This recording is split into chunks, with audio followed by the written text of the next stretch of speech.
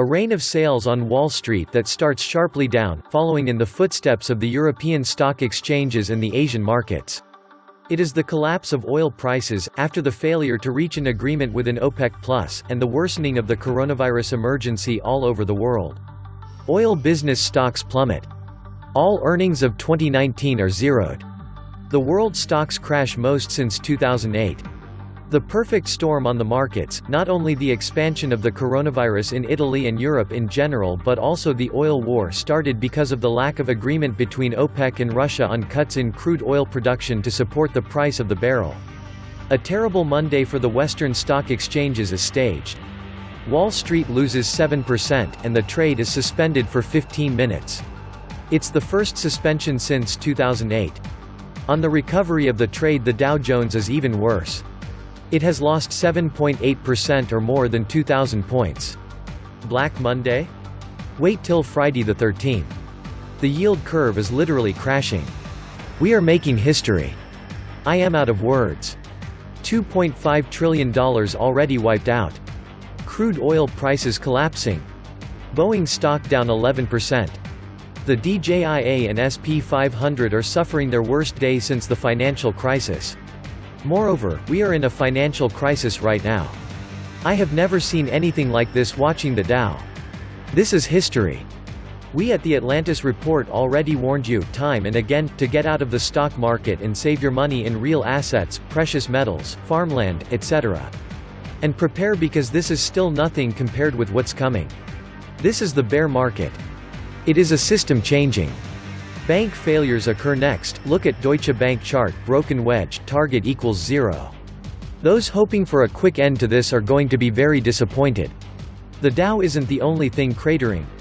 Trading is currently down. The markets were never halted when they were going up. Let the chips fall where they may. It is only correcting to fair market value. The greatest economy in world history is being exposed as a house of cards in an earthquake.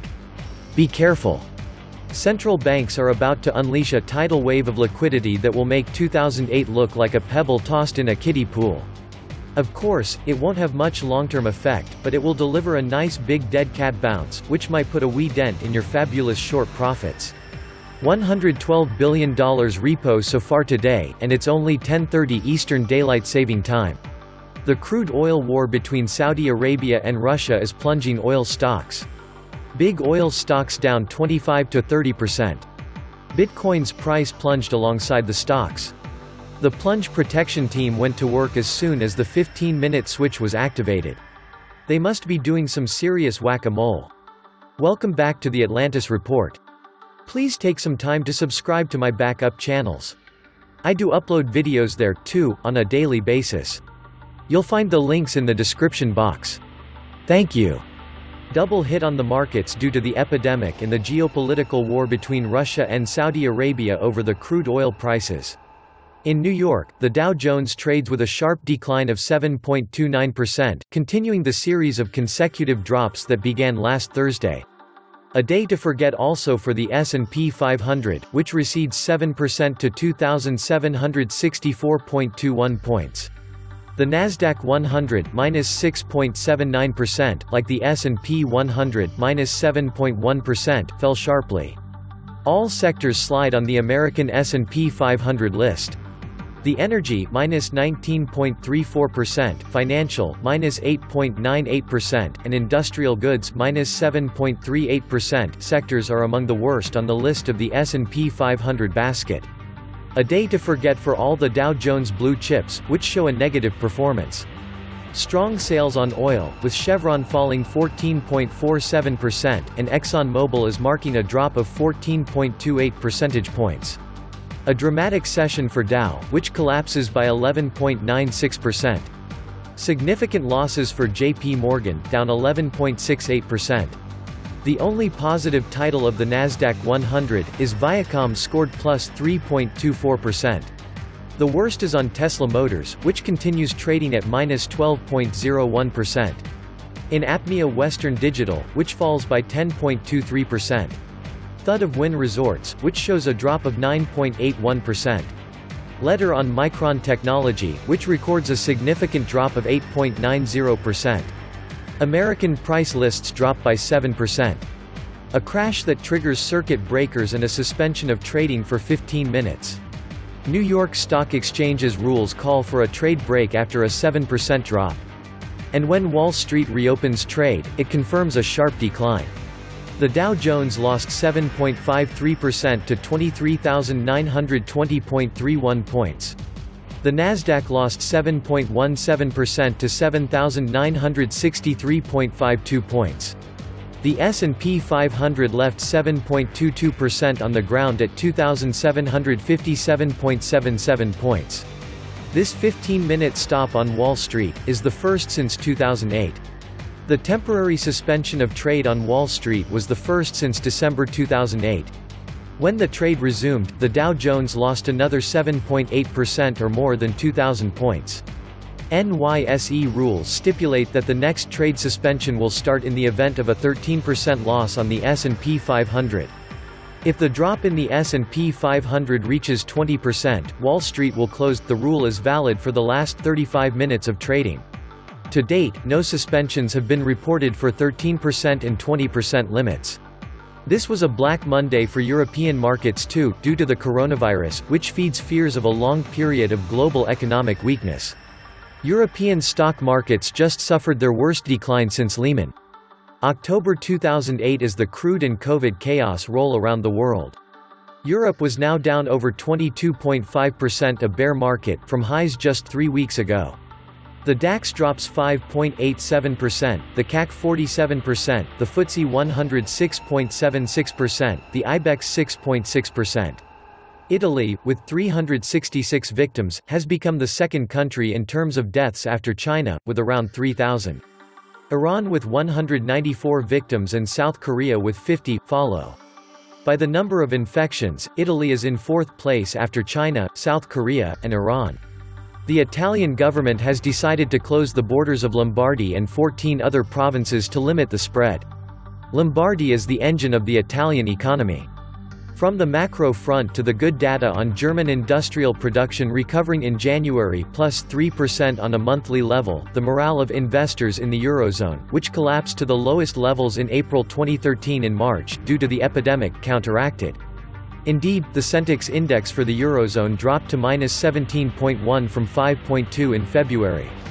The Reuters consensus estimate indicated a drop to -11.1. Centix manager Manfred Hiebner, quoted by Reuters, said that investors are preparing for a long period of economic weakness. For Hiebner, investors want to see a strong signal from monetary policy. The European Central Bank will meet on Thursday. Time is running out. If nothing is done, no one will be surprised when we have a new Lehman moment that will intensify the chaos, added Hiebner. In any case, the recessionary context that has arisen will weigh on us in the coming months, he concluded. Oil yields more than 30%, the worst performance since 1991. Vertical collapse for oil prices, which also came to lose more than 30% to the lows since 2016 and the worst performance since 1991, after OPEC Plus had nothing to do with the production cut. WTI oil April contract reduced losses to 18% on the final, reaching $33.80 a barrel. The declaration of the U.S. President, Donald Trump, that the coronavirus is not a threat to the average American. As well as the Fed's intervention, which announced the increase of the limit for operations on the repo market from $100 to $150 billion to mitigate the risks. In response, Saudi Arabia has decided to increase output so as to lower its crude oil prices, triggering what has become a price war. The International Energy Agency (IEA) has anticipated its forecast. Global oil demand is expected to contract this year for the first time since 2009 due to the new coronavirus epidemic. The outbreak of the new coronavirus has added considerable uncertainty to the prospects for the oil market, he said. $2.5 trillion were not really destroyed. They were never there in the first place. Price is not value. If I sell you a $1 bag of magic beans for $1 million, it does not create $1 million worth of beans. It just moves $1 million of your dollars to me. In fact, the fundamental problem is thinking that trade value going up is production. The Chinese figured out they could take all the production, and we thought we could financialize it and make more than them. This is the rentier class mistake. You can skim a percentage from the economy as long as the people being skimmed think you are adding value. The 401ks were never meant to work. They were intended to give middle-class people peace of mind for retirement and make them feel happy when stocks went up. Now they will be liquidated. My advice: to go get your money out of the banks right now, be ready for a cash freeze, be prepared for all the transactions to stop. In the future, you won't be able to access your cash at all. Bank holidays and bank runs are coming to America. Be ready for the worst-case scenario. Feels good: actually a great giant sweeping of the BS money and a resetting of the fundamentals. Take a deep breath, people, all things will be fine. Let the elites jump from the buildings, shoot themselves, and whatever else. You need food, shelter, and a community. The S&P is still grotesquely overvalued despite today's crash. It looks like we are finally here at economic Armageddon. The market will no longer follow the rules. We just went off the rails and over the cliff, thermonuclear meltdown. Prepare for tribulation. The Fed keeps us in stocks and bond age. Get rid of the criminal Fed and get your financial freedom back. This was the Atlantis Report. Please like, share, subscribe. And please take some time to subscribe to my backup channels. I do upload videos there too on a daily basis. You'll find the links in the description box. Thank you.